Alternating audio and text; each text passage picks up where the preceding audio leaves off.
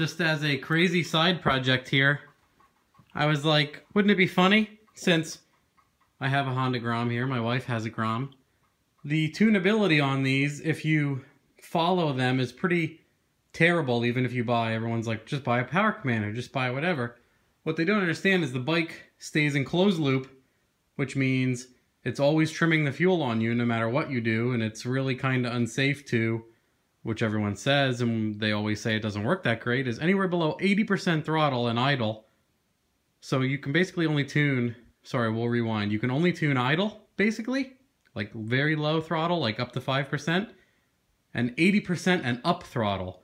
And most of your driving, you know, falls into the category of where you can't tune at all.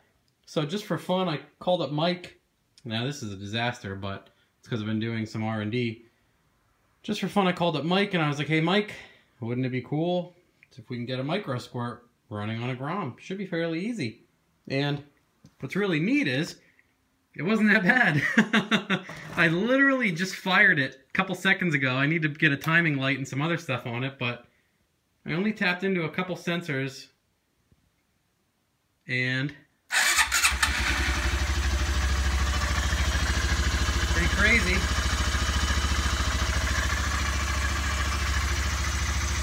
Take a look at that.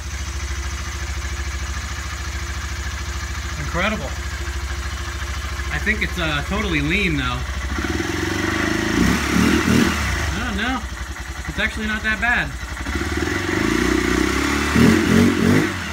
Damn, it's running so good already. That's crazy. So, I was gonna make some funny videos about this and some progress and messing around, but holy shit, I got it running already. It's kind of blowing my mind. And I have the tack working, it's just not the right speed, so I have to change that.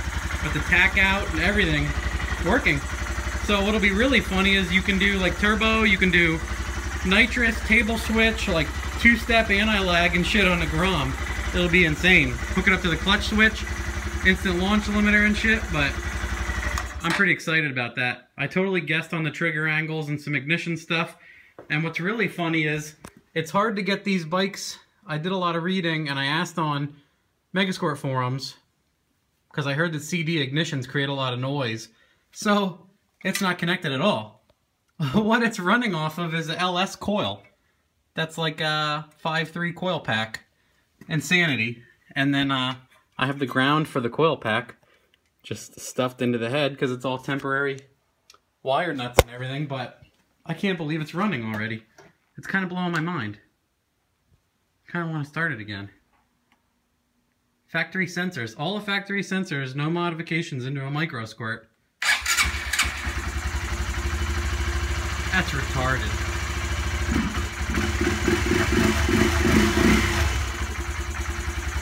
Insane. Anyway, neat little update for now. I can't believe it's running already. That blows my mind. I'm excited.